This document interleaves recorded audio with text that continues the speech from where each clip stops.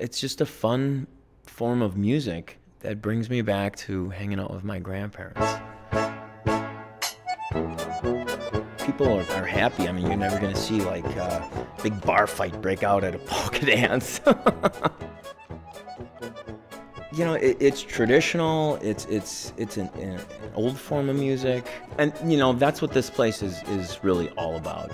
It's in your psyche, I guess, is what it is. You know, because like the younger kids, the younger generation, they don't have a feel for it. I don't know why. I think it's beautiful music. It can be very, very pretty. But they like the rock. They like the deep bass kaboom. You know. I was born and raised in Milwaukee, and as time goes on, the demographics are, of course, changing. And this is where this bar is located. It's in an old Polish neighborhood. And it's kind of a throwback to some of the old days of what this part of town used to be. There is not a music store in Milwaukee that sells a concertina. One by one, they dropped out. And there is nobody that teaches in the Milwaukee area. I got a daughter. You never had to ask her to practice to play the accordion. She got married. She never touched the accordion after that.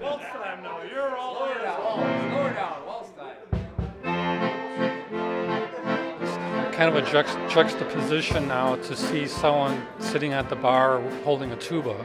I mean, just current trends now. You don't see the neighborhood bars that much anymore. People tend to go to the more chain type things like Bennigan's or Chili's or Chi-Chi's and those kinds of things. You don't have the local feel anymore. They're really accepting people. They want young people to come in. They want to teach you how to polka. I think they want to save the culture that's been created in Milwaukee. I don't know, it's a polka town, or it used to be. You know, when I came into this place a while back, it just had a magical feel to it. Like, it really is kind of hard to describe. It's just a warm feeling, I guess. You know, kind of like being in love, you know.